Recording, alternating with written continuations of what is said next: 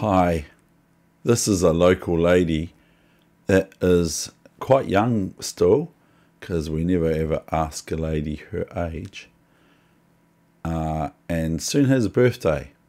But anyway, I don't know what the age is, but this local lady from Christchurch, New Zealand, formerly of Dunedin, I will not say who yet, has beaten Stockfish in chess, Untitled chess player. And firstly, though, before I show you this game, because her name is up there, but no one will know who she is, but she beat Stockfish. So here we go. I'm going to show you it soon. But what's this noise?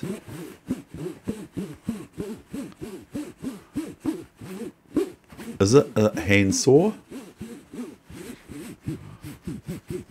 I'll show you what it is. Maybe I'll tell you what it is after, as well as I'll tell you who this player is as well. Okay, so I've just been handed this game, and I like to get material other than my own game. So here we go. I've got my noisy jacket on. It's a good one. It's a New Zealand All Blacks jacket, I think. It is an All Blacks jacket. So here we go. Hope it works. Hope it works. The Cantabrian, the lady Cantabrian player is white. No game found, but we all know this is the London system. This is how to treat your pieces against the computer. Oh, ouch.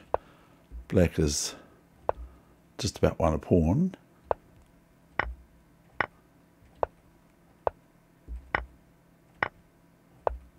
We have a fine position for white here. It's actually quite a reasonable position, isn't it? And I'm not going to analyse it too much. Promise. Check. Mate. That's it. And who was that?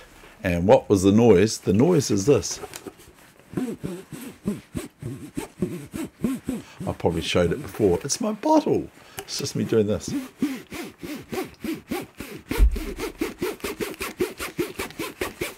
And who was the person? Who was the lady that played Stockfish? And anytime you can beat a computer, well, that's great, isn't it? Computers have been around for a long time. And when I was a young lad, I had a Chess Challenger 7.